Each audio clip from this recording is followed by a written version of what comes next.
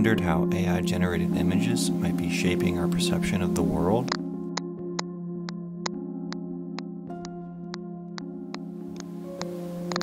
This is MidJourney, an AI image generator. You type in a prompt and voila, an image pops out.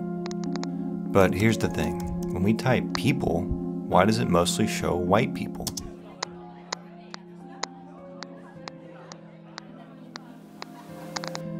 AI systems pull from vast data libraries, but who's curating these?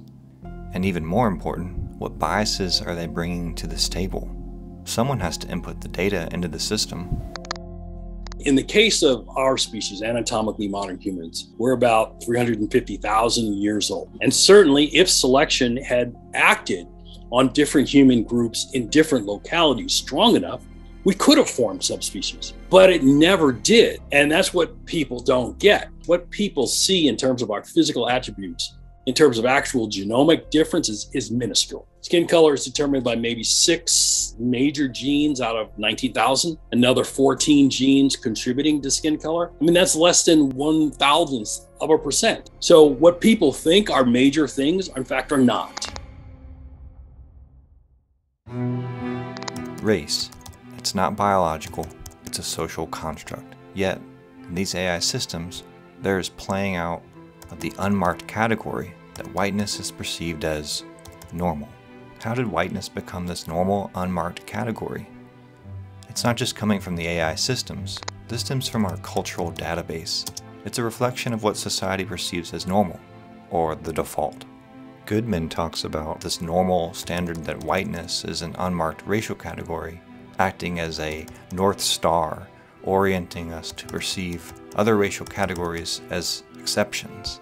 The reinforcement of the default has been built up over time and has become common sense.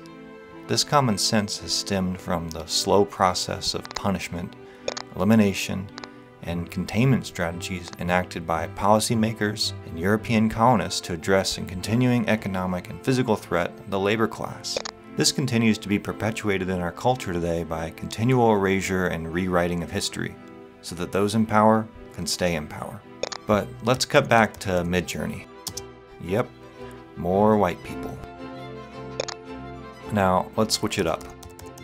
When we prompt different races, suddenly there is diversity. But wait, why are they all looking straight at the camera now? Could it be our cultural imagery? The corporate stock photos that have become our default representation? It's like these systems are saying, hey, diversity is great for something like a brochure. As AI keeps generating these images based on these biases, it's like a feedback loop.